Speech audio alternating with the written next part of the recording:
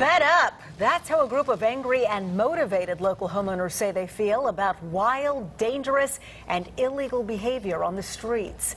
ATV riders clogging streets, taunting officers, just one part of the problem. But the biggest part, according to these homeowners, is the lack of police response. And that's why they have started a social media campaign aimed at getting attention from City Hall to the state capitol. Fox 5's Morris Diggs has the story. This is the petition being circulated on social media from a group called Concerned Citizens United. And it's not simply homeowners from the Atlanta area, but citizens from across the metro who are demanding law enforcement show a greater impact on crime. The number one bullet point in this petition, the lawlessness, they say, from dirt bike and motorcycle riders. We're really tired of the uptick in crime, and we're really tired of being told that crime is down. We're not noticing it. Even dirt bike riding on congested streets is reason enough to be fearful and outraged, says Amber Connor, who is spearheading the petition drive.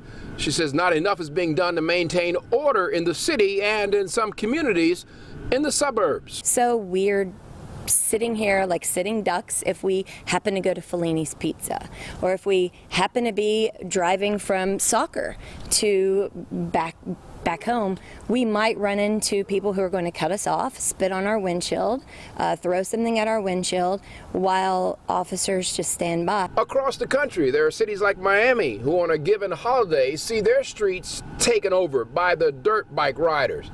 Here locally, it doesn't have to be a holiday.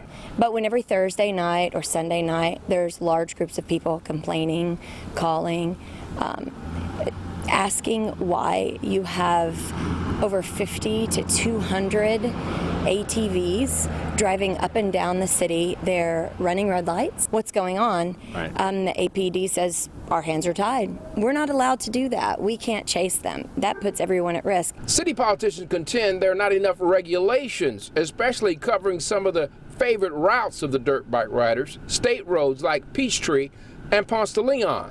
One state lawmaker questions that assertion. APD and the State Patrol need to get in the same room and with citizens, and so that the citizens can see the Atlanta Police Department and the State Patrol working together and not passing the buck.